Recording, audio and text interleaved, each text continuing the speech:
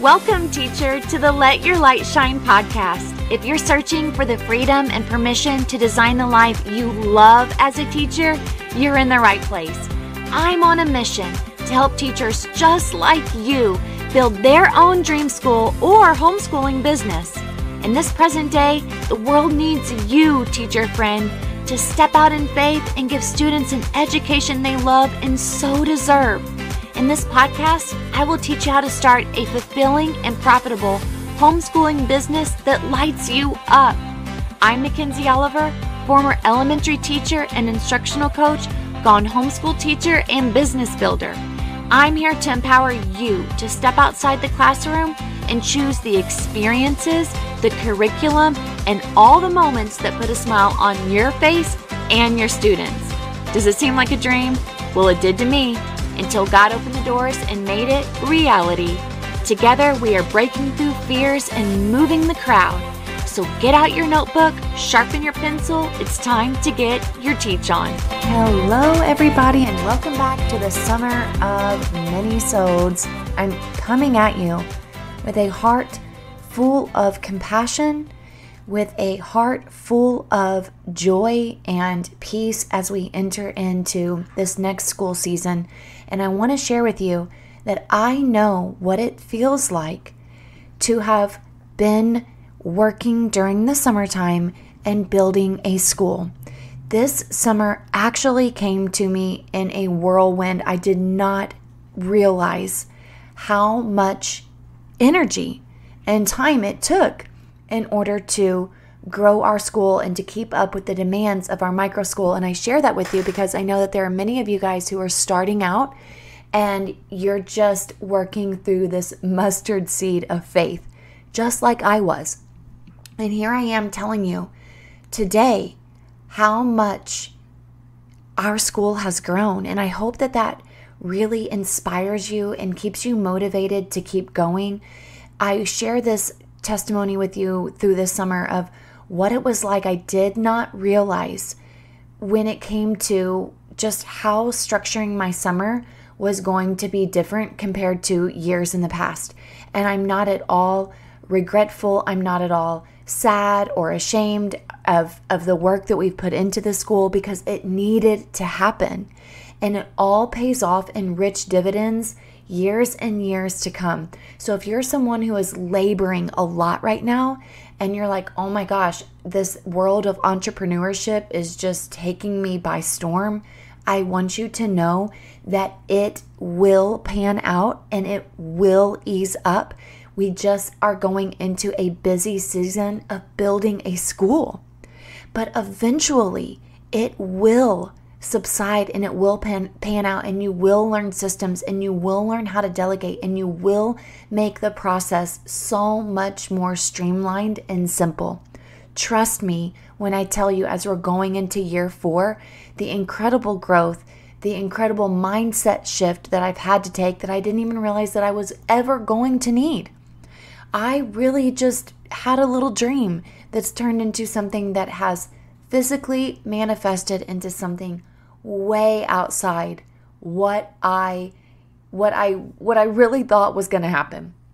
We all have a dream. We all envision small little bits here, small little bits there, but this really can be an incredible opportunity as you move through life, knowing that what you are creating is going to not only bless you, but bless so many people.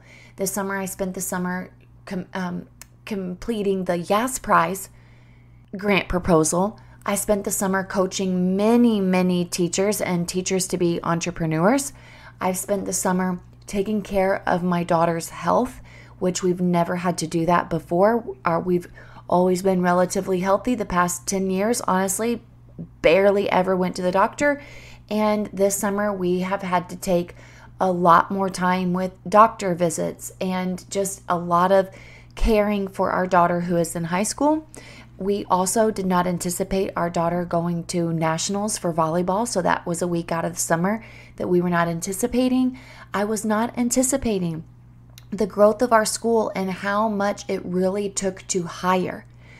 Interviewing over the phone, over 30 applicants, meeting people face to face, then onboarding and hiring, Also, our state passed the Universal Education Savings Account, which caused us to not only learn about this new savings account that was offered to families, but then educate families on their right and their incredible blessing to take hold of a scholarship so that they could homeschool their children and use those funds to come to Lighthouse Learning.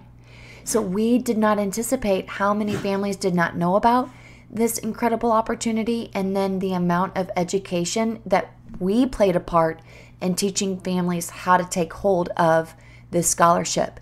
We also are moving into a new location. That is another growth spurt.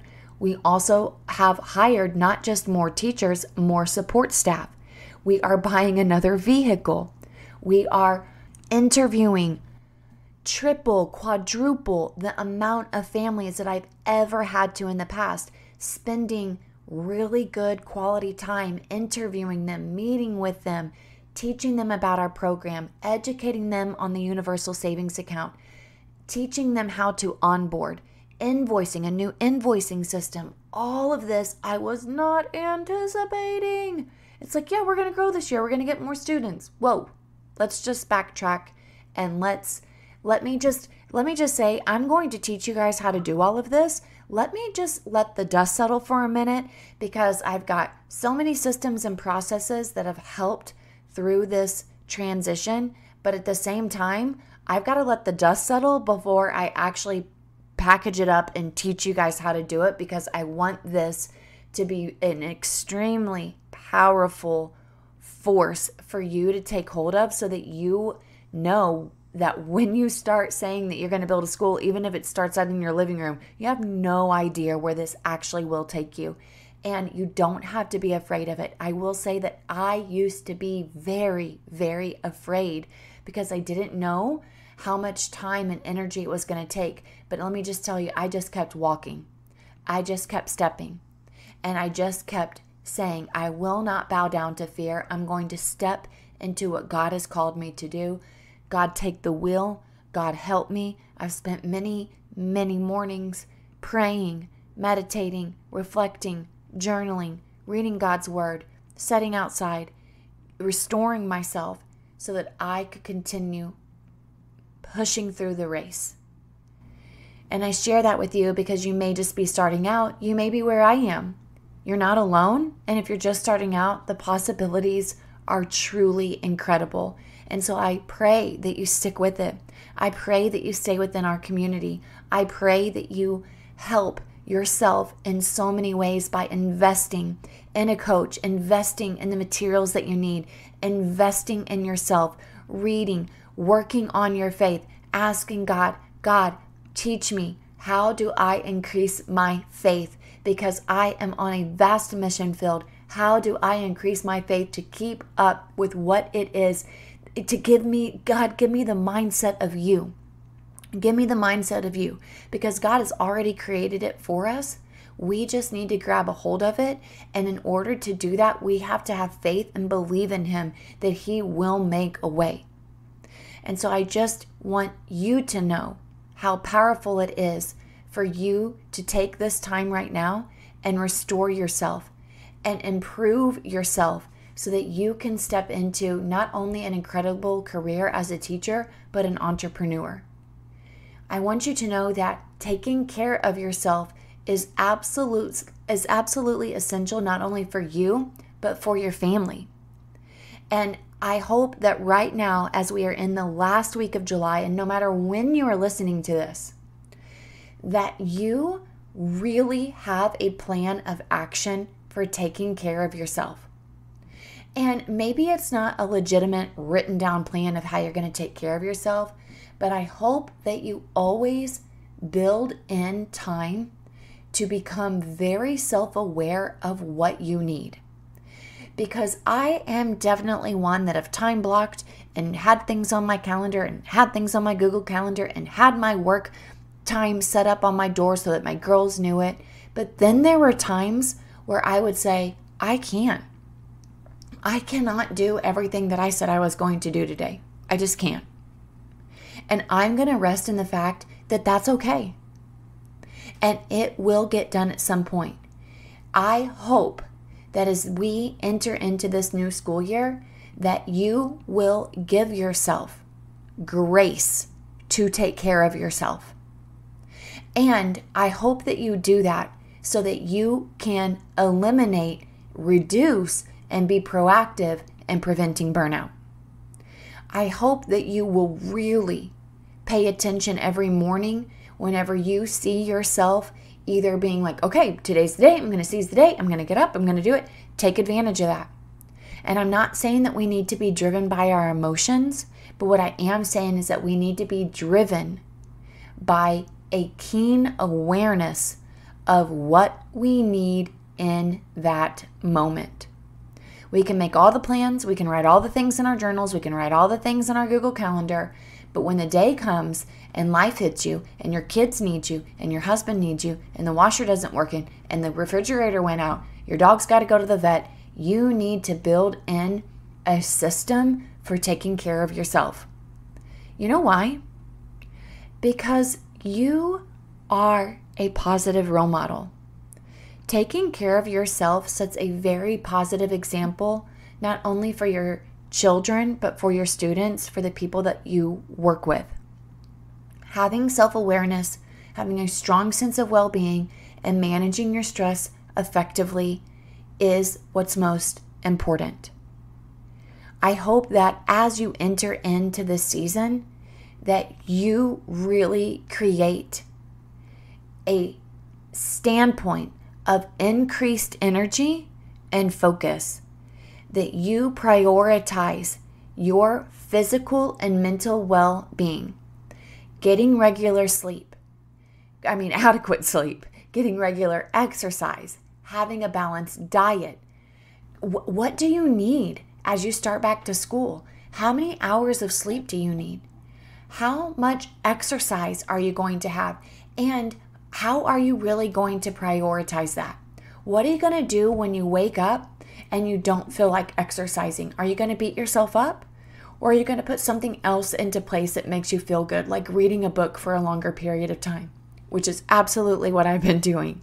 I wake up in the morning and I know that I need to exercise, and there have been more days over the past week that I have decided, no, I'm actually not going to exercise. I'm going to set out in the sun early in the morning and I'm going to read a book that is nourishing my mind. Nourishing my mind. I'm reading a book for my mind and I'm reading a book for business, both of which I know I need to cultivate in order to be best for myself, best for my family, and best for the people that I serve. And so with that comes days where I say, I'm not going to work out, but I'm going to work my mind. Or I'm just going to say, you know what? Today, I'm not going to get straight into my office and work on my computer. I'm going to go on a bike ride. I'm going to go on an adventure. And I'm going to ride as far as I can over an hour. And I'm going to go into a new neighborhood or a new little city and see what I can find. I've been doing that and it's actually been so fun. I feel like I'm a little kid again. And I get my exercise. It makes me feel so rejuvenated and I come back and I'm able to be more productive. But when I said I was going to start working at 9 o'clock, actually didn't start happening until around 11. And I was like, you know what? I'm fine with that. I'm fine with that because I know that I'm going to be better when it comes to serving my family and the people that I'm going to be meeting with for the rest of the day, whether it's coaching clients, whether it's families, whether it's my team. And so I hope that as you are entering this season of back to school, that you're preventing all components of burnout.